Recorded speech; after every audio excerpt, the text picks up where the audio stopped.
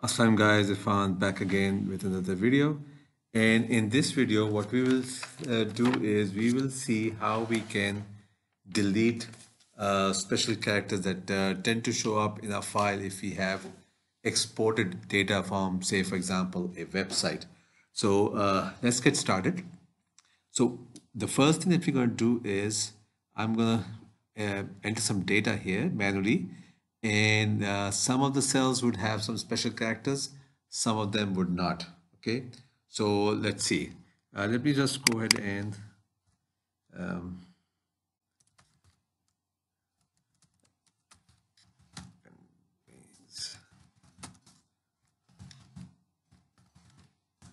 okay, so we have, oops, name, address, okay, designation. So maybe we have Bob, Smith, John, and so on and so forth. Okay. Now, address.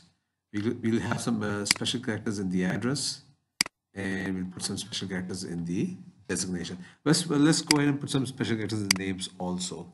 So we'll put @ sign here, and then we will put exclamation mark, and then maybe we can put a underscore, and here we'll put two ampersands and two @ sign, and then ampersand, underscore, exclamation mark. So basically we have put everything in this. Okay, so let's just quickly pick up some address. 618 1C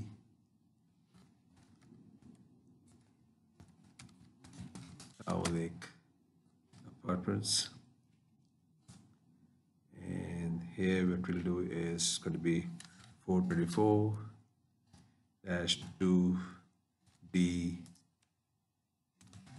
Main Street, and let's put in some special characters. Okay, then we have for John, we can have, say, 123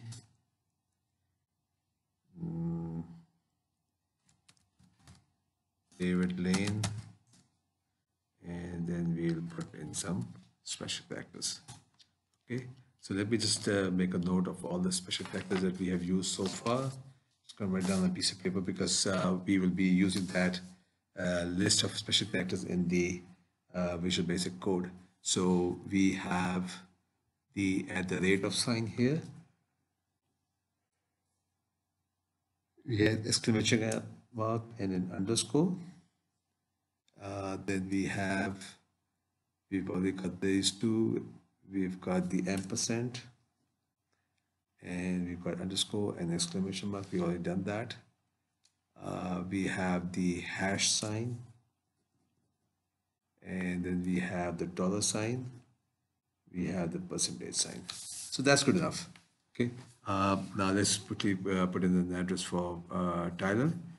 He lives in 999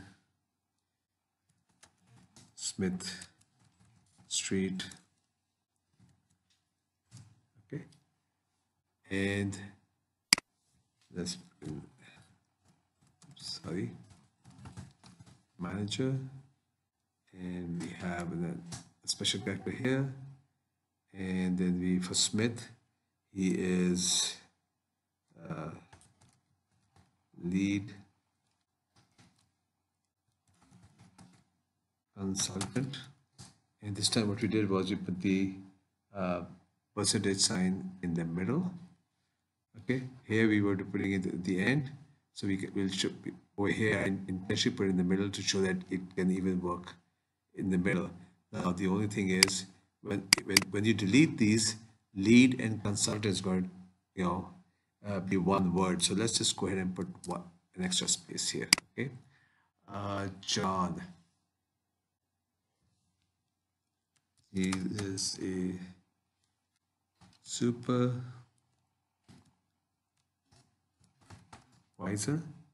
Now here intentionally what I did was I'm not going to put a space because this would end up being one word. I did not want this to be one word. Okay. And Tyler, so let's see what is Tyler doing. He is night watchman. Okay, so there you go. Okay, by the way, when I hit enter, it became blue. Okay, so see that? That's because of this sign, this at the rate sign. It's thinking it's an email address, it's an internet address. So I'm going to hit Control Z for undo, and that will just make it into a regular text. Or you can also do remove hyperlink. Okay, so we've got this data that that has special characters, and now what we want to do is we will create a new sheet, and we will call this special characters deleted. Okay. Now, oops, I think I put a name here. Let's delete this. Okay. Now, this is where what we'll do is this data will get cleansed and all the special characters are going to be deleted. Now, the way you do that is we'll have to add some Visual Basic code. And the way you do that is you go to the Develop tab, Visual Basic, okay? Now, what we're going to do is we're going to insert a module, okay? So there you go. Now, here's where we start writing the code, okay? Now, and I'll punch the code and I'll explain as I go. So first thing what we're doing is we are defining a function because this function is going to delete the special characters. So first of all, what we need to do is give this function a name, special characters. You can call it whatever you want to. I'm just calling special characters removal. Okay. And now what we'll do is we will within this bracket here, we're telling what information we are passing to this function. So what we're doing is it's text as string,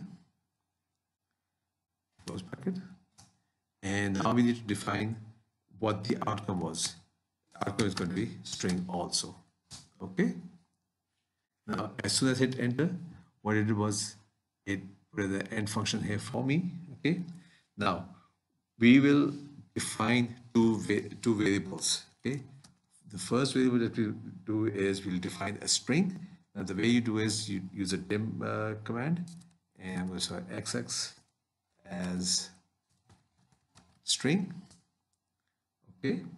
And I am defining yy as a long integer. Okay. Now in xx, what we'll do is we will define what special characters to delete. Now we have already made a list. That was the @ exclamation mark, underscore, ampersand, hash sign, $sign, percentage. Okay. So what we've done is we have defined what are special characters. Now what we'll do is we'll set up a for next loop. So we'll go through each character in this string that we are passing to this function, and we'll go through each character, look at each character, and delete any character which is found in this list of characters, special characters. Now you can make this as long as you want, and mind you, you have to be careful. If you put in a regular character here like A, B, C, what that will do is it will even remove those. So you need to make sure that you are only putting those characters that you want deleted. Okay. So now what we'll do is we'll set up a for next loop for yy is the function that we defined over here as long is equal to 1 to length of XX. Okay, so it basically what it's going to do is going to count from 1 all the way to as long as this string is the length of the string. Okay, now text is equal to replace text. Okay, now we are going to be using the mid function. What the mid does is you define where the starting of a string, you define where the starting character is and the length of characters to fetch. So what we're doing is we are using the mid function, bracket xx. I'm sorry, yeah, xx is this guy here, the list of special characters. Okay, and I'm going to the starting position is yy, meaning this is the counter that's going to count from 1 to the length of this. Okay, comma 1, the number of characters going to fetch would be 1, and replace that with a blank and close bracket. Okay, and I'm just going to indent that a bit so it just makes it easier to read, and I put in the next. Okay, now what it's doing is it's taking that, and wherever it finds this, it replaces with a blank. And now what we need to do is that's a function name. Okay, so what we'll do is we'll copy it here is equal to text. That's where we are making the answer, the output of this equal to as the output of this function, and that is it. Okay, so we close this, and the first thing I'm going to do is I'm going to go ahead and save this.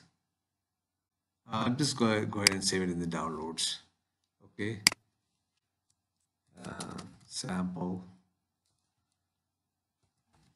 special characters removal, and over here what I'll do is I'll change the type to macro enabled workbook, and I'll click on save.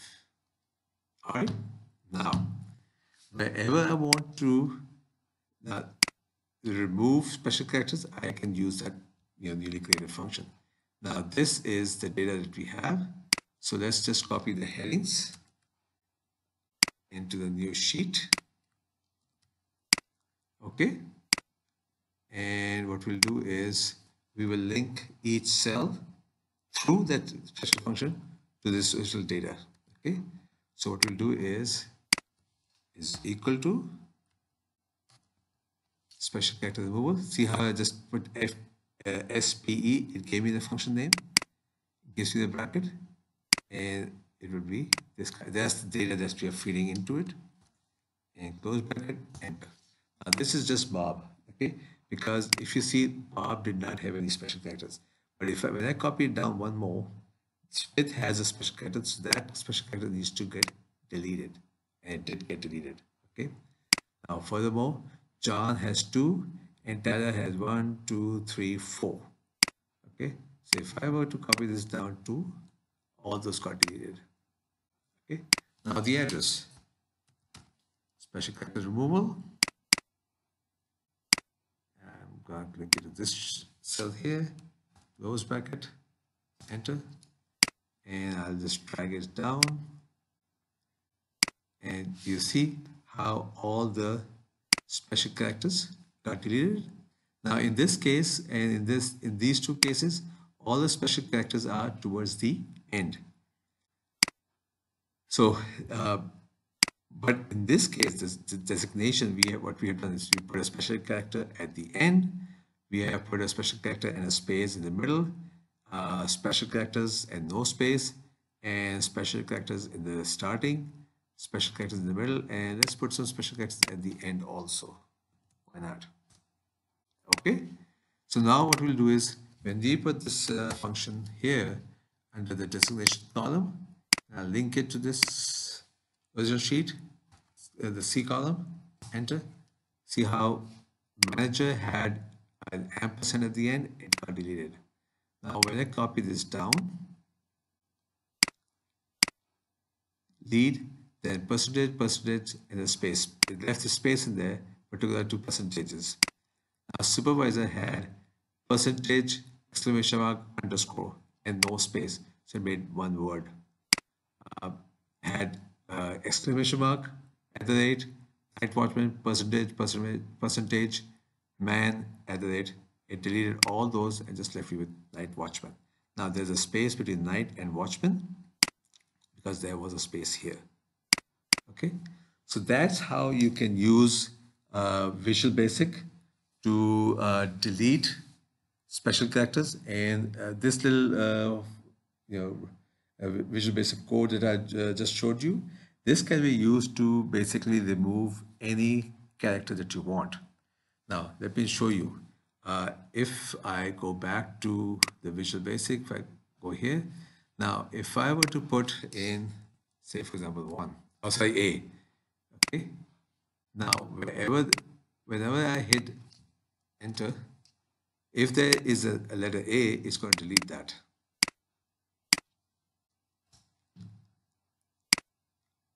And that's the upper A, okay. Now if I were to make this as an uppercase, because as far as Windows is concerned, an uppercase A is different from a lowercase a. Okay, now instead of Tower Lake with the L, lowercase l, and lowercase e, a, lowercase e, k, and lowercase e, I have made the A as an uppercase. And so it got rid of that A from there because the now I've defined the uppercase A as a special character also. Now, if I were to go back and fix this,